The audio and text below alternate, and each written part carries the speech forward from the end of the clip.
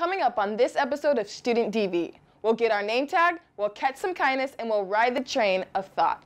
All this and more on this creative episode of Student DV.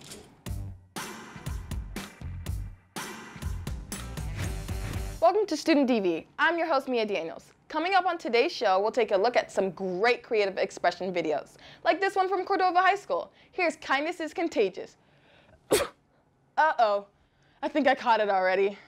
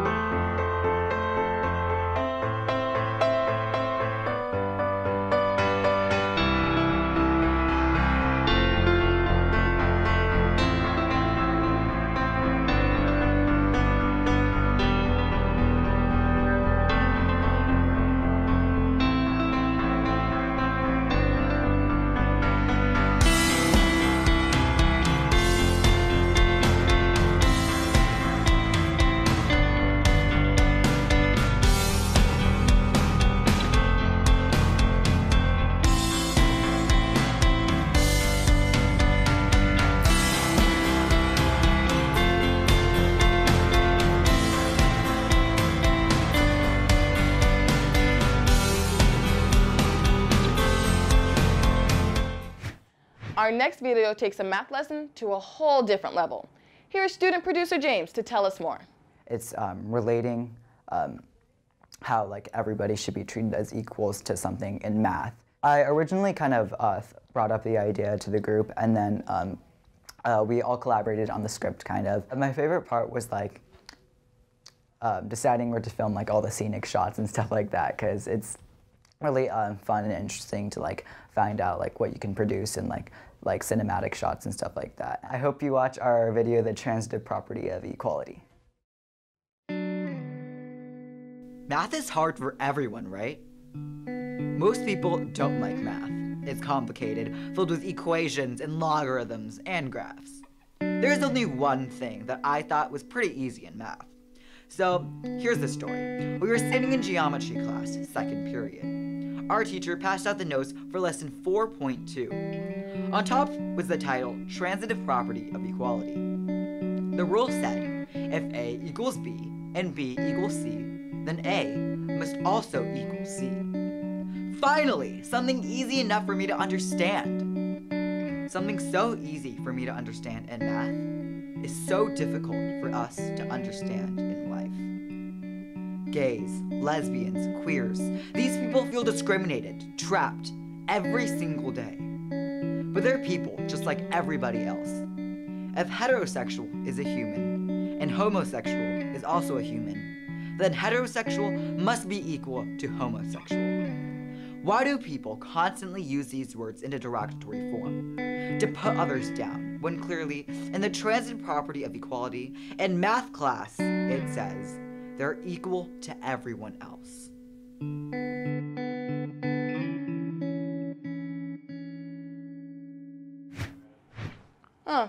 Would you look at that? Someone has labeled me. But you know, I'm more than just a host. I'm more than just any one label. And so is our next student producer. Let's go to Mai from Winston Churchill Middle School for more. So my partner and I picked the topic name tags because we thought it was an issue that wasn't really obvious to students in school, even though it's something that people do unconsciously. For example, name tags is essentially a symbol that we put for labeling other people, like nerd, stupid, idiot, etc. Like all those things that we label other people and categorize them. I think the hardest part was the storyboarding, because we wanted to have a unique way for our video. We didn't want it to be just a plain old video, because we really connected with the issue and we wanted to make a really good video on it. Please watch me and my partner's video on name tags.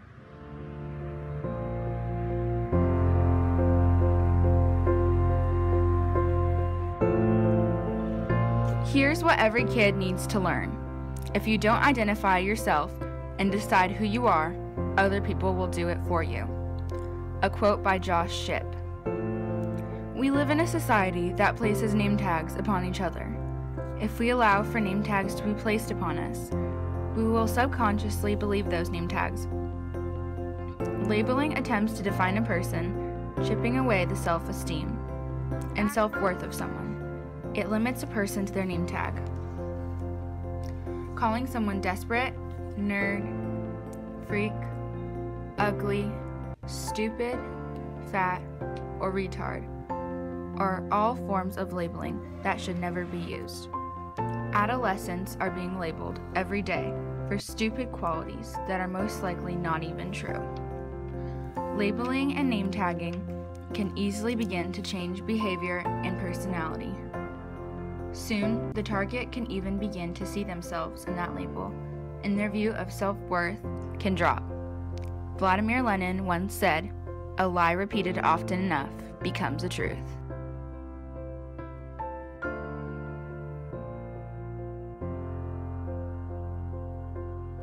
This is our story on name tags.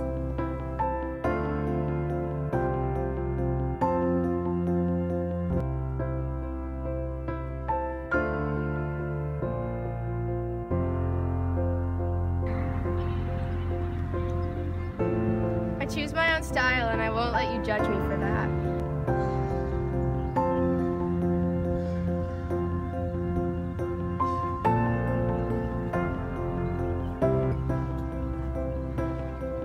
Labeling people as nerds is misguiding because we're just people embracing the knowledge around us.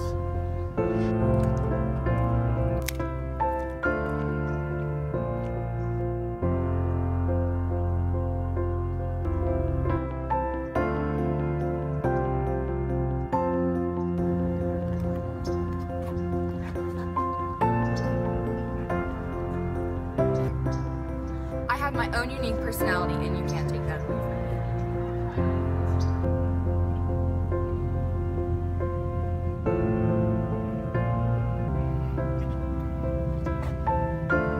Just because I'm not as smart as others doesn't mean I don't work as hard.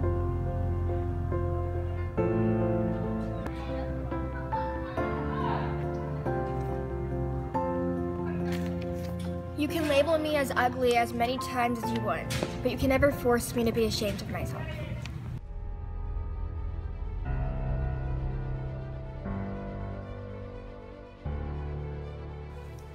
We are all human beings. We all fear the unknown. We all fear change.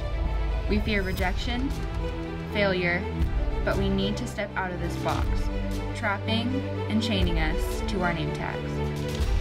We need to allow ourselves to find our own self-identity and not let people hand us our identity. It's time to unmask yourself from your name tag. One small step can make a difference. Let's start small by ridding yourself of your name tag and stepping beyond those small labels. I rid myself of this name tag.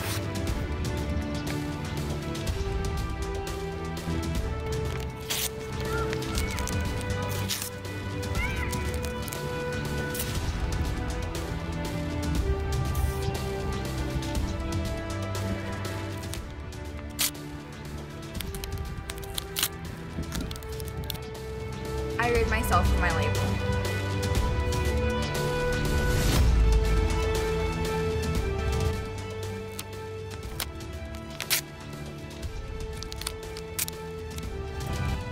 I rid myself of this label.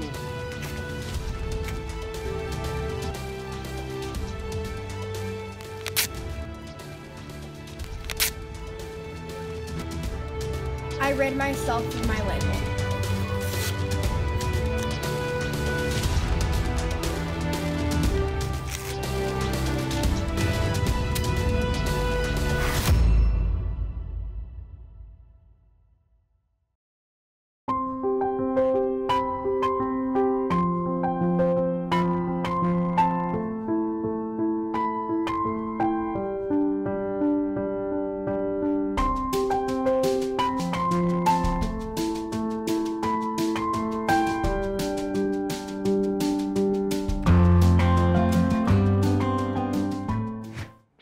Gossip can be very hurtful to people, and students from Del Paso Manor Elementary School are no exception. That's where student producer Elissa comes into the picture. She wanted to make a video that would help her classmates learn what gossip can do. Tell us more, Elissa. we want to talk about how gossip can affect others greatly. My name is Elissa Yan. My school is Del Paso Manor. My video I made is gossip. Gossip. Many kids believe having a chat on the playground about someone's outfit is harmless, but in reality, words hurt.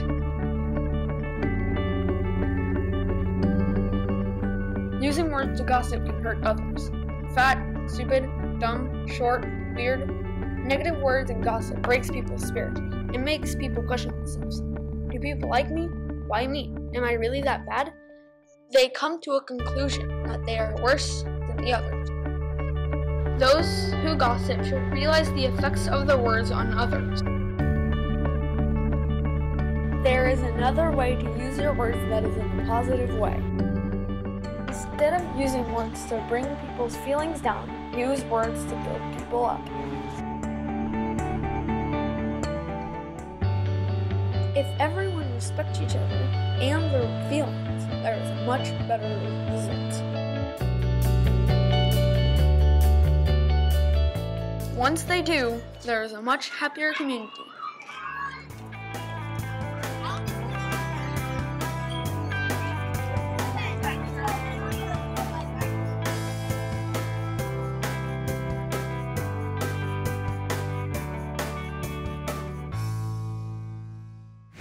Our next video uses poetry to tell an important message. Here is Battleground from Emily at Winston Churchill Middle School. Sunshine on a silent meadow, daisies rustling in the breeze, the bird's happy call, twinkling in the spring, waves rolling on a beach, crashing too, the seagulls beat, trees waving in the never-stopping breeze, snow falling on the ground, the smell of fresh rain in a small town, thunder echoing through the clouds, a toad's croak, soft and loud.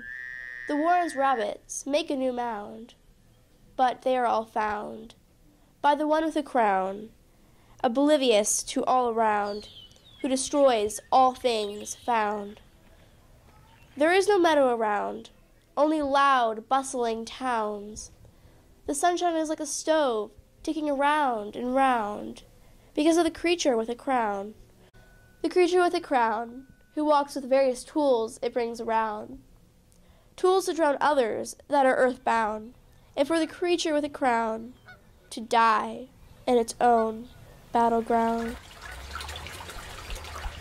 Because of humans' actions, the earth is dying. Global warming is a real and present threat. Our oceans are filling up with styrofoam and plastic. We will die in our own battleground unless we do something right now. If you want future generations to be able to enjoy this wonderful place we call home, then do something. The choice is yours. Do you want to live in a world that has only trash, global warming, and pollutants, or a world that has rivers that flow without the muck that we pump into them? A world where the species of animals that inhabit the planet are thriving instead of going extinct? The choice is yours. What is the world you want to live in?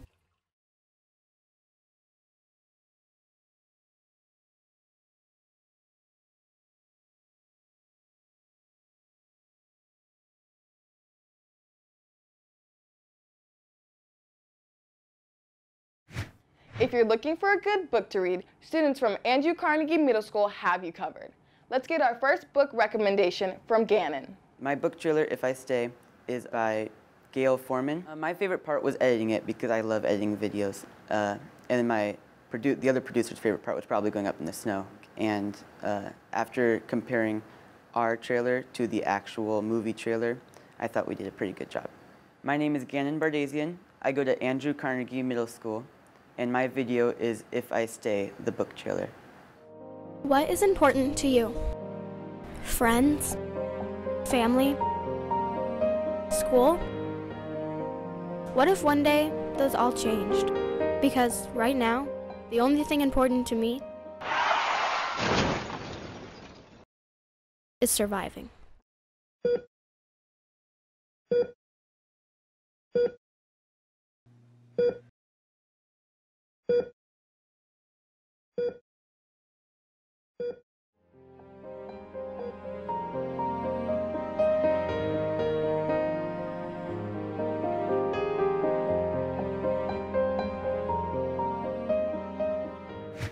If you're looking for another book, student producer Heath has a different suggestion. Tell us about it, Heath. Well, Looking for Alaska is about this unpopular high school kid that actually goes off and goes to a boarding school in Alabama. And so it's kind of him and getting used to the boarding school and meeting new people. My favorite part would have to be editing and just putting it all together and adding the background music in and just making it an actual movie instead of just a bunch of random shots. I just want the viewers to know that the reading can be fun and it's cool to use your imagination and use the reading and paint a picture in your head. And it can be really more like a movie if you just think about it. Heath, Kirin, Andrew Carnegie Middle School, Looking for Alaska. All my life, I've been an outsider. I didn't fall into any particular group at school, and then I made a decision that was life-changing. I decided to go seek My Great Perhaps at Culver Creek Boarding School in Alabama. And then I met her, the girl who launched me into My Great Perhaps, and managed to steal my heart in the making. She was gorgeous, clever, wild, utterly fascinating, and very unpredictable. I knew I was in love with everything about her, but then tragedy struck.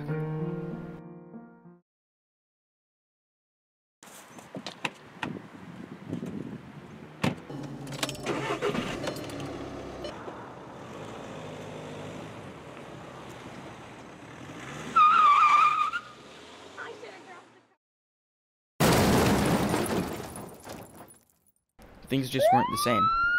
I wasn't the same.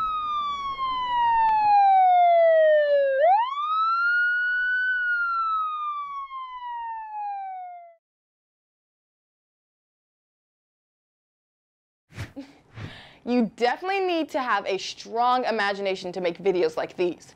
Our next producer tells us all about the power of imagination. Here's Andrew Carnegie Middle School student, Jamie. It's a stop motion video, and it's more like me and Keone, we made it together.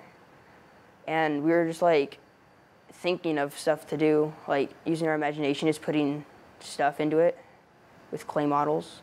I learned a lot about stop motion. I have to be really precise on the movement, otherwise it looks like they're just skipping across the screen. My name's Jamie Hawkins, and my school is Andrew Carnegie Middle School, and my video is Let Your Imagination Fly.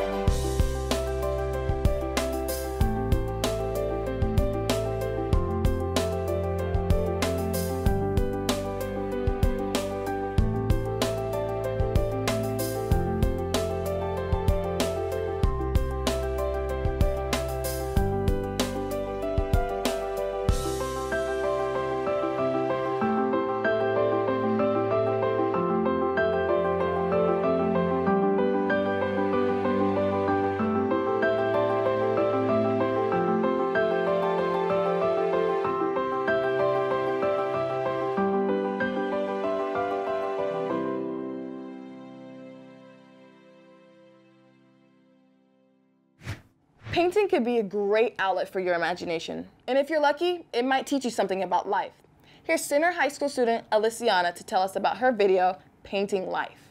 My video, Painting Life, is about, it's basically me just doing a painting and talking about the process of creating and how you just need to get things done and work through it when you have doubts about yourself. Hard parts about making it was doing dynamic shots while you're doing painting. So you like had to have your like arm over the side and like pulling the camera over as you're trying to paint at the same time and look convincing. My video is Painting Life, and I hope you enjoy it.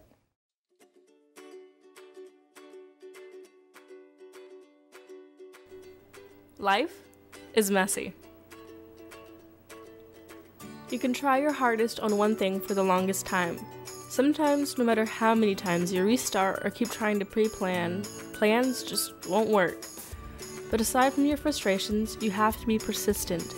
Maybe the problem doesn't lie in how much you didn't plan or prepare for life, but in the hesitation to start.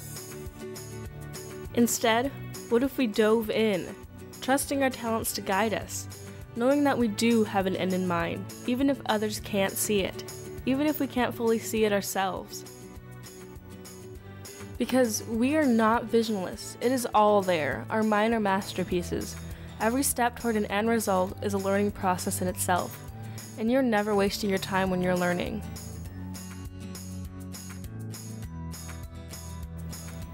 And by the time you reach the end, you might just find you enjoyed yourself, and find yourself laughing at all the mistakes you thought were stupid, or careless, or in the moment life-shattering.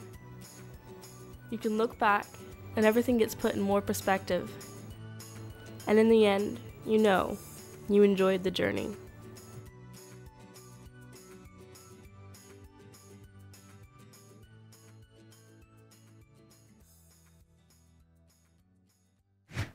What do you see when you look in the mirror? Student producer Alexandra shares what she sees in the next video. But first, let's hear more. It's about, it basically follows the journey of this girl who feels pressured to wear makeup in order to feel beautiful, but then she has this moral realization that she doesn't need that to be beautiful. I feel like all of my life, from peers and close family members or the media as well, that there's a lot of pressure to look a certain way or act a certain way in order to be beautiful. But it's always been pretty easy for me to know that it's not true and I shouldn't listen to them.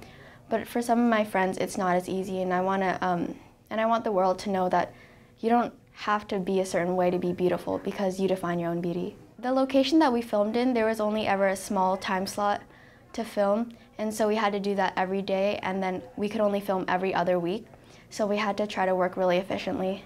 Video allows me to find a creative outlet to put my ideas into because I don't usually get that opportunity in real life. My name is Alexandra Huynh, and the name of my video is When I Look into the Mirror, and I'd love it if you watch it.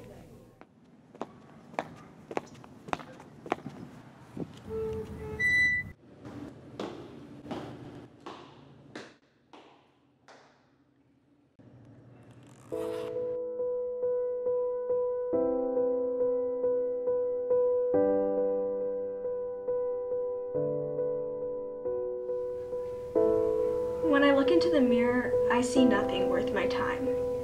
But when I leave the house without my mask, they act like it's a crime. They say that to be pretty is to cover up my flaws. Smooth skin, big eyes, small nose, pink lips. I have to have it all. So I paint my lips, draw on my brows, and make my lashes long, but when my masterpiece is finally done, I feel like something's wrong. There's so much pressure to fit in. I'm told to cover up, as if the person that I am isn't already enough. A pretty face of makeup is all they want to see. But when I look into the mirror, I know. This isn't me.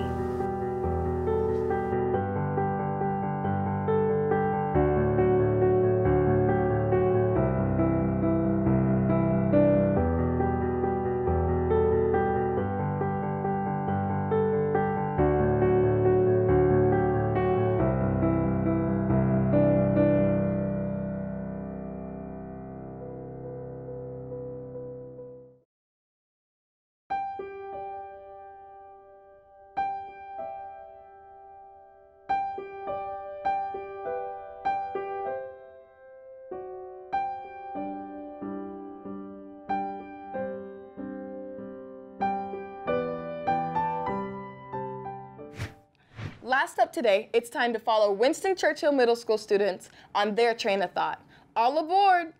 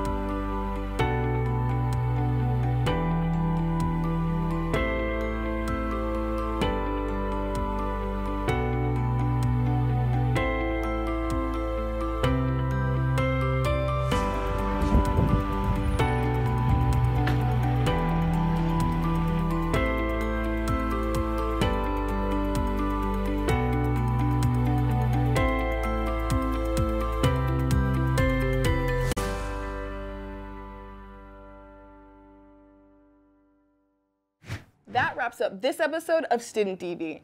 If you would like more great student videos, you can always check out our website at secctv.org.